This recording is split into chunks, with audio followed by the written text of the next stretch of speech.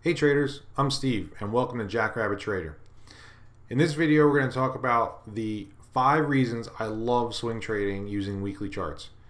Alright, and why, if you're serious about making money in the markets, they really need to be a primary focus.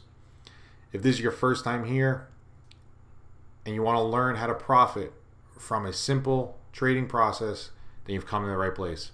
We're putting out new videos every week, so be sure to subscribe, hit the notification bell, and remember, if you enjoy the content, smash the like button. With that said, let's get started.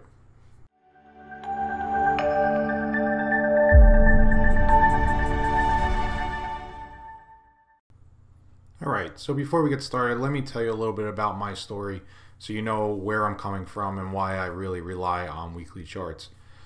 I started trading right after the 2008, or actually right before the 2008 stock market crash, and thought I knew everything, had some money, was out of college, and just wanted to throw some money at the market, and thought that was the way you did it. And ultimately, you throw money in the market, you make money. But that wasn't really the case. And obviously, we went through some downturns in 2008, 2009 with the recession, and then it really kind of kicked me a little bit to know that I didn't have a process. Like, I didn't have any type of trading, and maybe that's where you're at now, and maybe that's where you're trying to get to, is to have a process.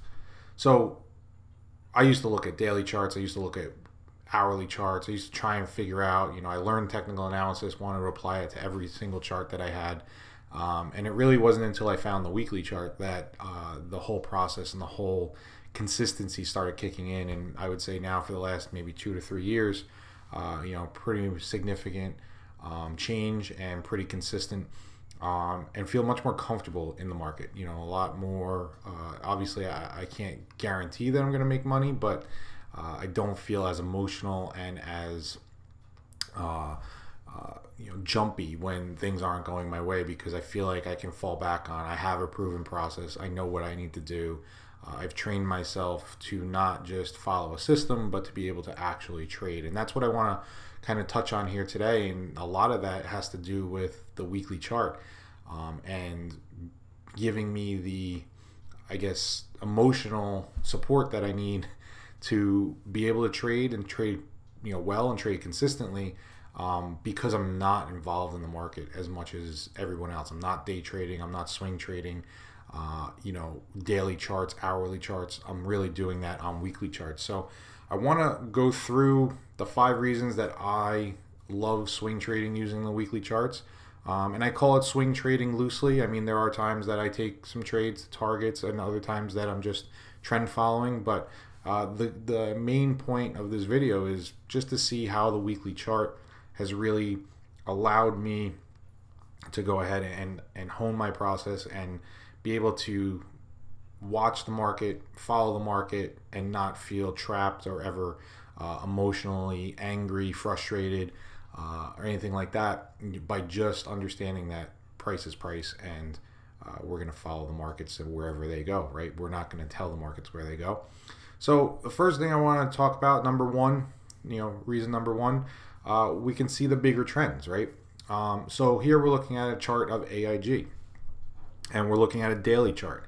And I want to just show you the difference of what I used to look at. And I'm not saying that is wrong. It's just, this is what works for me, because I do work a full-time job. I can't necessarily watch the markets all day. I'm not going to say I don't flip it on my phone and take a look, but I can't sit there and watch every little tick, right? I need to catch those bigger moves, and that's where the bigger trends come into play. So if you look here at AIG, obviously we have a couple trend lines that we can draw on the daily chart, maybe some support areas, down around 52, and maybe 54 is some resistance, 57 is being resistance, right? So if you just looked at this chart, you would say, hey, you know what, this may break out, we could get back over 57, and then we're off to the races, right? I mean, look at the chart. There's nothing to the left side that would indicate any type of resistance. The biggest one is this 54 level, which goes all the way back to September. But then you take a look at the weekly chart, okay, and now all of a sudden things change a little bit. All right. So now, where we were looking at this being an uptrend, which it is, okay, understand the context of that uptrend. All right. Now it's an uptrend in an overall downtrend. All right. And look at where AIG is coming in. You know, we came in and look at the touches of this trend line. One here, you know, maybe call it one there, another one there, and sure enough, another one here. All right. So that's number one, right? There's the trend. But then number two on my top reasons is able to understand the more prominent support and resistance. And we identified some support and resistance here areas here on the daily chart. But again, flip over to the weekly and now look at what's coming into play. All right, we're looking at a 3-year weekly chart here. Look at this level. All right, look at this 58 level. All right, and we'll highlight it. You have all these touches here. You know, you have another touch here, another touch here. All right, and then we break down below that level, and sure enough, now we come back up. We rally right back to where? 58. All right, so weekly charts really not only can they show you the bigger trend, but they also show you the bigger support and resistance areas. And again, you know, it works the same way. You know, maybe you can consider this 52 area a bigger support area. All right, look at, you know, we're essentially have a consolidation along that 52. Look at all the support that AIG found around that 52 area. Okay, look at all those times it touched, and now here it is again. You know, it touched just recently twice. All right, off 52. So on a chart that if you looked at just the daily chart, you would say, hey, this is a great looking stock. This thing can run forever, whatever it may be. If you don't flip over to the daily chart, or I'm sorry, to the weekly chart, you're looking at it sort of in a vacuum. And I think if you're going to trade the daily chart, you have to understand what's happening on the weekly. No doubt about it. All right. And for me, I don't really trade the daily chart. I trade the weekly. So I don't really care what's happening on the daily as much as I care what's happening on the weekly. And you could see that just from this AIG example, you know, not only have we identified maybe a longer term downtrend, which AIG came right up into, hit, and reversed, we've also been able to now identify prominent support and resistance areas that AIG maybe is now just range bound between, let's call it 58 and 52. All right, and let's see which one breaks first. But you know, again, looking at the weekly chart, it kind of lets you step back and really see the bigger picture and understand what exactly is happening with the stock, and you're not looking at it with blinders on in a very small time frame. Right?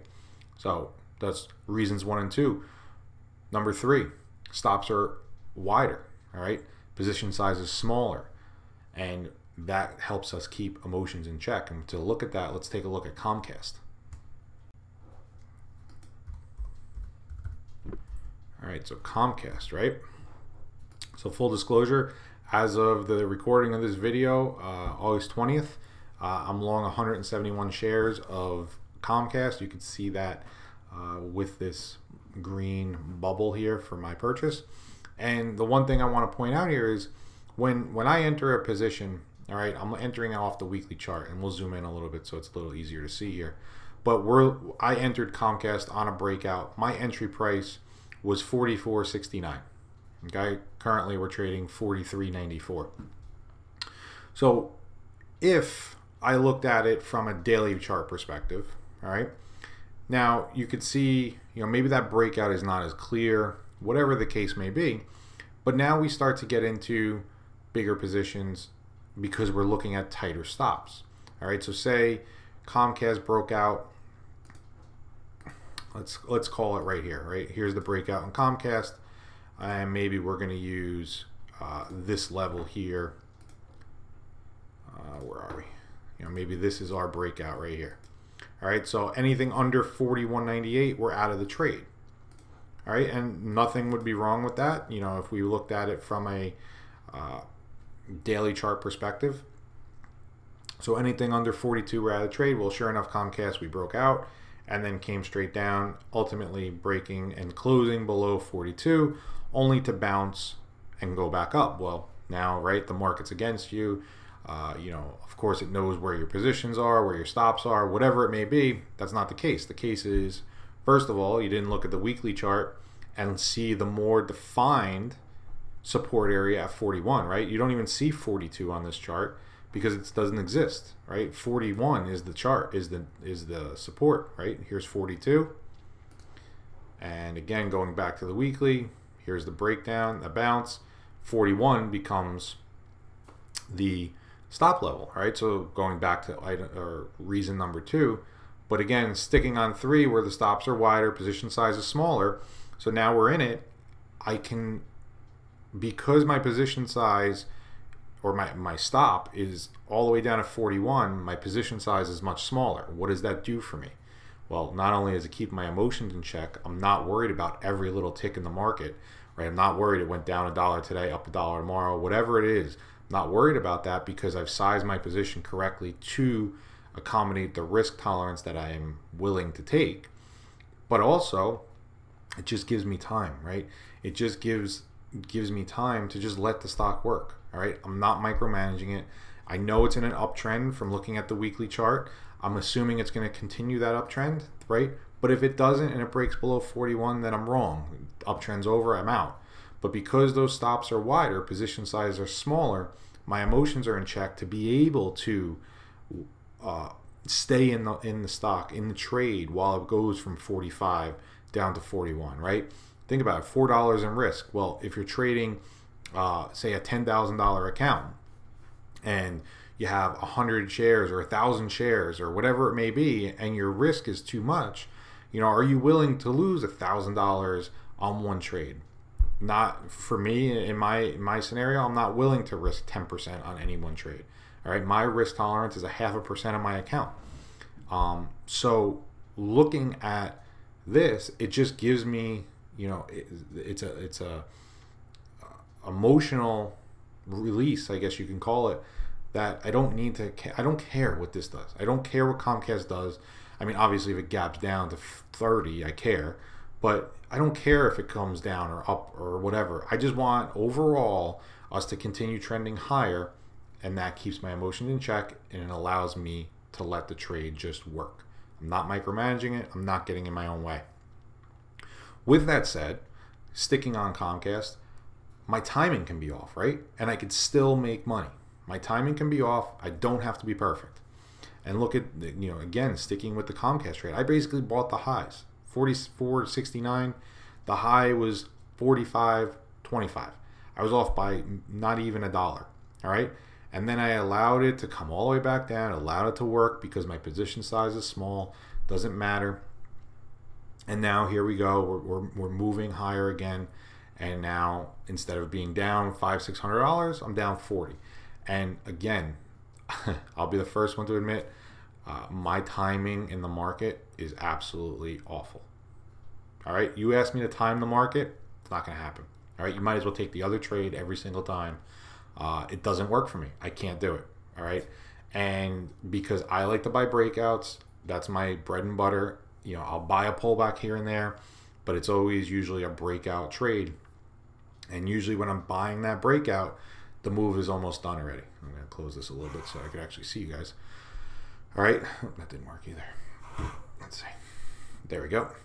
All right, so my timing sucks.